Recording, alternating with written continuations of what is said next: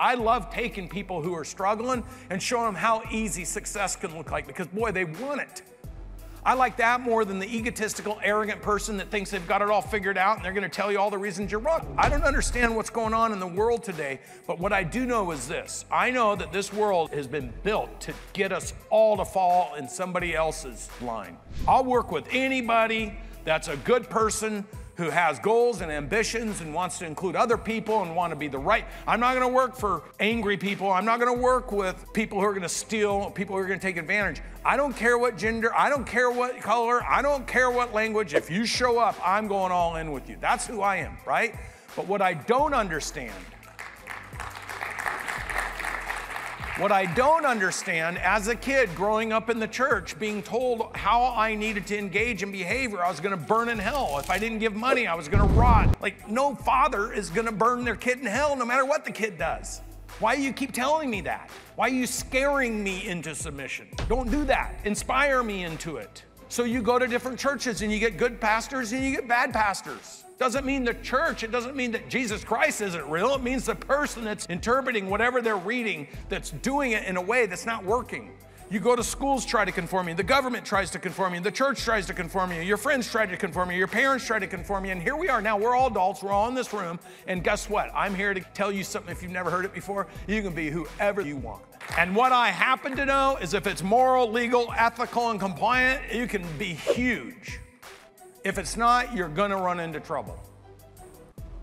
And the more people you can bring along and impact their life, the bigger army you're going to create and the more joy you're going to have. I love everything I do. I love the Aarons of the world. I love these kids that come back from the military all broken and nobody's giving them the love and attention they need and showing them how they can not only survive but thrive in life and then impact other people. I love taking people who are struggling and showing them how easy success can look like, because boy, they want it.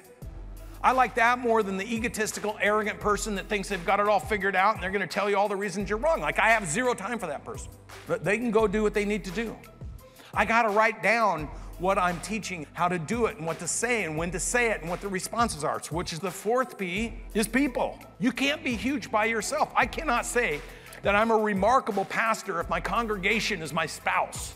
Oh, we hold church every morning in the living room. I have the greatest church in the world. Me and my wife. People would laugh at you, wouldn't they? But if you're like, yeah, I started a church 5 years ago. Oh, how many congregants? Oh, I got 50,000. Check out what you're talking about. Same's true with business. Oh, I'm the best dentist in the market. Oh, really? I do the best job. My 6 patients tell me so. 6? It's like my HVAC guy over there. We're the best. We're $3 million in revenue. Well, my buddy Ken sold this business for $550 million. So who's better, the $3 million or the $550 million? So you got to look, who are you benchmarking? It doesn't mean he's not the best. He's the best for where he came from. He's winning. That's what's important. But how do you actually become 30 million, 300 million, 3 billion? Because every time you try to elevate to the next level, it's a whole new game.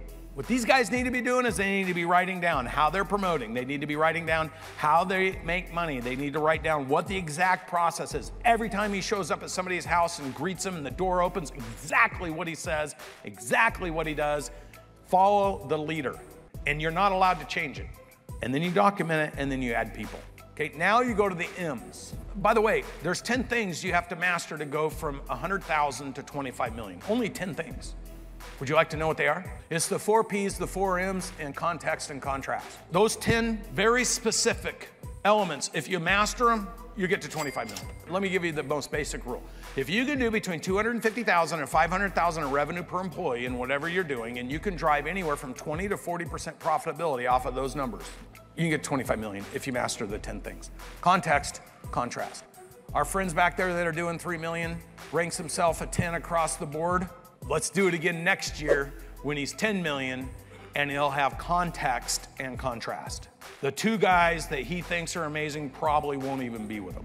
And he's like, man, I thought my best people were great. And then one day I showed up, they were gone.